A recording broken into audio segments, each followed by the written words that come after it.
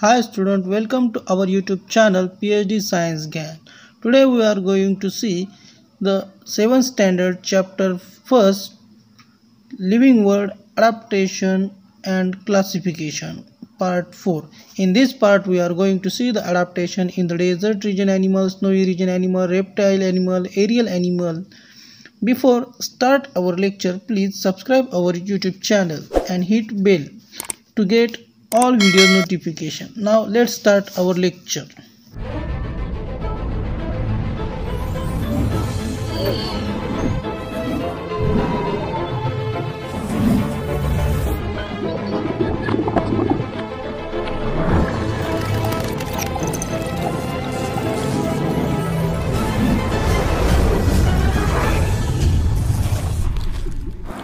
Now we are going to see about the adaptation in desert region animal. Desert are categorized by the severe scarcity of water. Hence, desert animals have a thick skin to prevent loss of water from the body.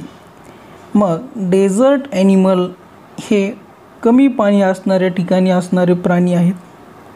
त्या ठिकाणी पाण्याची खूपच कमतरता असते.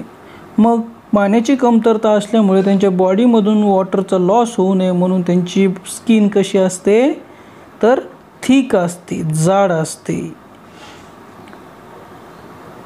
There leg R long, त्यांची leg कशी असतात long असतात. या ठिकाणी आपल्याला त्यांची लेग्स पाहायला मिळतात. तर कशी आहेत ही लेग्स लॉंग आहेत. कशी आहेत लॉंग.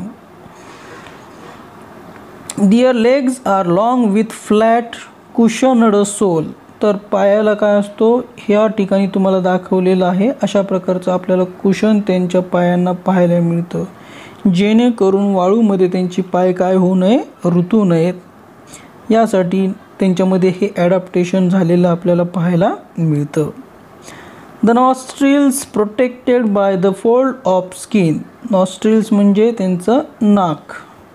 नाकाला काय झालेलं असतं तर नाकाला असे फोल्ड्स असतात. काय असतात फोल्ड्स असतात. आणि असणाऱ्या या फोल्ड्समुळे काय होत नाही सभोवताली वातावरणातून जे काही वाळूचे कण येतात ते त्यांच्या नाकामध्ये जात नाहीत. म्हणजे त्यांच्या श्वसन संस्थेमध्ये वाळू जाणार नाही. हे सुद्धा एक त्यांच्यामध्ये असणारं ॲडॅप्टेशन आपल्याला पाहायला मिळतं. दिस is the another type of adaptation. Now the आयलिश R long and thick. त्यांच्या जे काही पापण्या असतात त्या कशा असतात लांब असतात आणि थिक असतात. कशा असतात long and thick. Rats, snacks, spider, lizard in desert live in deep burrows during daytime and active in night. In the desert region there are different types of small animal also seen. They live in the deep burrows. ते काय होतात जमिनीमध्ये खोलवर बिळ करून राहतात. Day टाईममध्ये ते बिळामध्ये राहतात आणि नाईट टाईममध्ये काय होतात ते बाहेर येतात. मग असे कोणकोणे रॅट आहे, स्नेक आहे, स्पायडर, लिझार्ड आहे, etcetera. Now we R going to see the adaptation in animal of snowy region. तर बर्फाळ प्रदेशामध्ये असणाऱ्या प्राण्यांमधलं आपण ॲडॅप्टेशन पाहणार आहोत.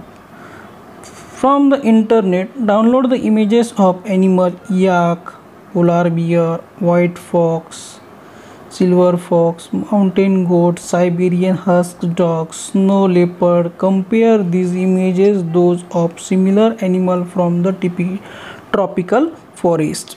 मग हे जे काय प्राणी आहेत हे प्राणी आपल्याला स्नोई रिजनमध्येही पाहायला मिळतात आणि हे ट्रॉपिकल फॉरेस्टमध्येही पाहायला मिळतात.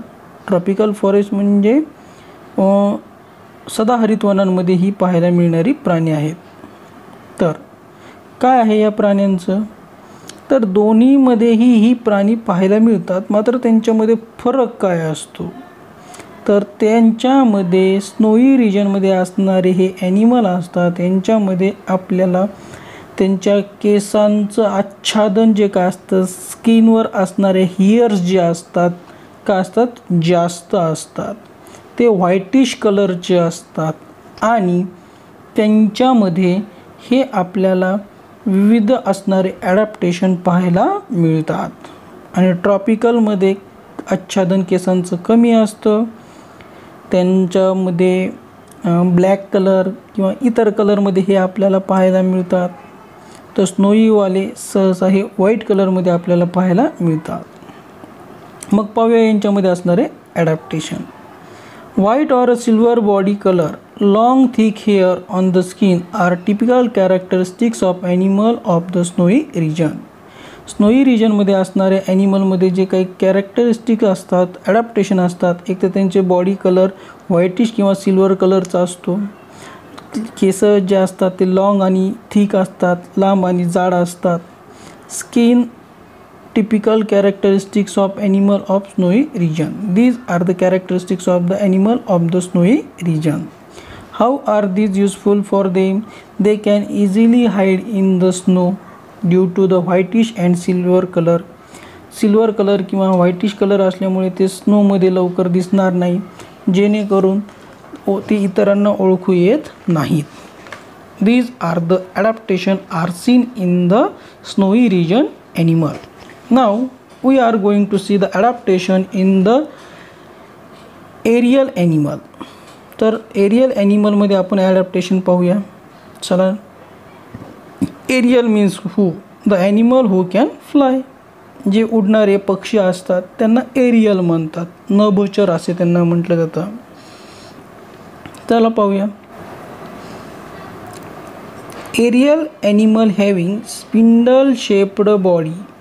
एरियल ॲनिमलची बॉडी कशी असते, स्पिंडल शेप असते. कोणत्या शेपची असते, स्पिंडल शेप असते. The spindle shaped body of bird also minimise the resistance of air while flying. ह्यांचा जो काय बॉडीचा असणारा जो स्पिंडल शेप आहे, या स्पिंडल शेपमुळे त्यांच्या बॉडीला होणारा हवेचा जो काय रेजिस्टन्स असतो तो खूप कमी होतो. त्यामुळे ते सहजरित्या उडू शकतात. With hollow bones and body covering of feather and modification on front leg into wings, their body is light in weight and adapted for flying. तर स्पिंडल शेप असल्यामुळे त्यांना उडण्यास मदत मिळते. त्यांची हाडे कशी असतात, हॉलो असतात, पोकळ असतात. बॉडीवर कवरिंग कशाचं असतं, तर फिदर्सचं असतं. And the modification of 4 legs into wings. समोरचे जे काय हात असतात त्यांचं कशामध्ये रूपांतर झालेलं आहे, विंग्समध्ये रूपांतर, म्हणजे पंखामध्ये रूपांतर झालेले आहे. म्हणजे त्यांची पूर्ण बॉडीमध्ये आपल्याला उडण्यासाठी लागणारे किंवा आवश्यक असणारे सर्व ॲडॅप्टेशन आपल्याला त्यांच्यामध्ये पाहायला मिळतात. आता पाहूया इन्सेक्ट्सबद्दल, कीटकांबद्दलचं. The body of insect also is light in weight. जे काही उडणारे कीटक असतात त्यांचं शरीरसुद्धा कसं असतं, लाईट इन वेट असतं. And tapper both end. त्यांचंही जसं की मच्छर झालं, झुरळ झालं, माशा झालं, यांचे एक्झाम्पल पाहू. They can fly with 2 pair of wing. त्यांना पेअर किती विंगच्या असतात, 2 पेअर ऑफ विंग. कुणामध्ये, इन्सेक्ट्समध्ये विंग्सच्या किती पेअर्स आहेत, 2 pairs. And walk with 6 stick like legs. आणि चालण्यासाठी काडीसारखे असणारे 6 पाय असतात. किती असतात, 6 पाय. त्यानंतर बॅटबद्दलची माहिती पाहूया. बॅटमध्ये कोणतं ॲडॅप्टेशन असतं. The bat can fly with the help of पॅटॅजियम. पॅटॅजियम म्हणजे बॅटचं जर शरीर पाहिलं तर एक अशा प्रकारे असतं आणि त्यांचे जे काही पंख असतात हे अशा प्रकारे असतात. तर आता यांना पंख नसून तर पंखांच्या जागी स्नायूंचा असा पडदा असतो आणि त्या पडद्याला म्हणतात पॅटेजियम. अ थिन फोर्स आहेत आणि हिंड लेग्स आहेत. 4 लेग्स अँड हिंड लेग्स ह्यांच्यामध्ये काय असतो, असा एक पडदा असतो स्किनचा.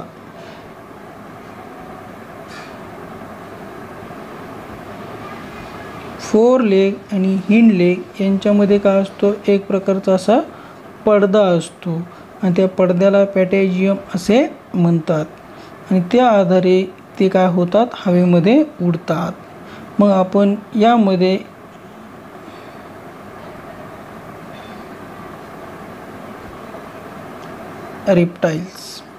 रेप्टाईल्समध्ये असणारं ॲडॅप्टेशन. तर रेप्टाईल्स म्हणजे कोण? सरपटणारे प्राणी, जसं की साप आहे, कासव आहे, मगर आहे.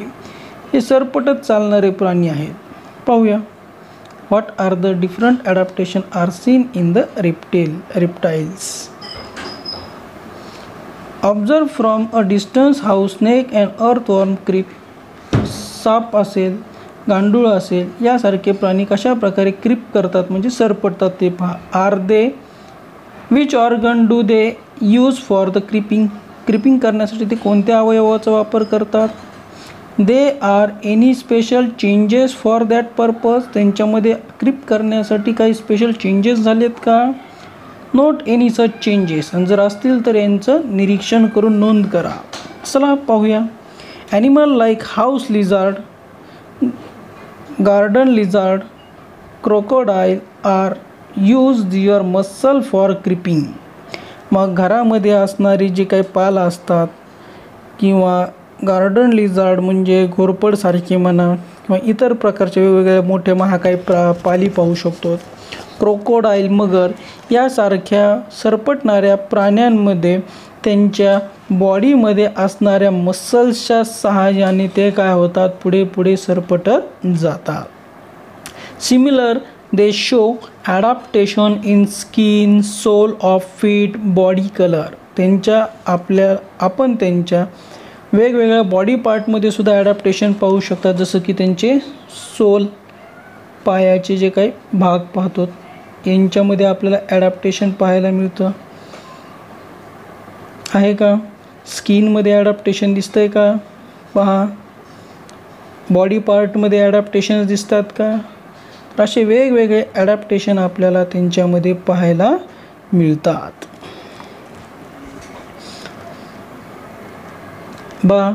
बॉडीचा कलर डिफरंट आहे. पालीचा वेगळा आहे, सापाचा वेगळा आहे,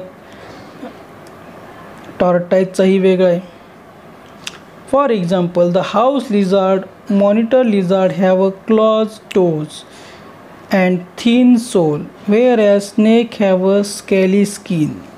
जर आपण घरामध्ये असणाऱ्या पालीचं निरीक्षण केलं तर त्यांचे टोज पहा. टोजला काय असतात? क्लॉज म्हणजे काय? नख्या असतात. या ठिकाणी तुम्हाला नख्या दिसत आहेत, या नख्या दिसत आहेत, इथं आहेत का नख्या? तर मॉनिटर लिझार्ड म्हणजे घोरपड म्हणतात त्याला. या घोरपडीमध्ये सुद्धा असेच क्लॉज आपण पाहू शकतो. मात्र जर सापाचा विचार केला तर सापाची स्किन कशी आहे? स्केली म्हणजे काय? त्यांच्यावर खवले आहेत. काय असतात त्यांच्यावर? खवले असतात. अशा प्रकारे आपण कुणामधलं ॲडॅप्टेशन पाहिलं? रेप्टेलियन्समधलं ॲडॅप्टेशन पाहिलं.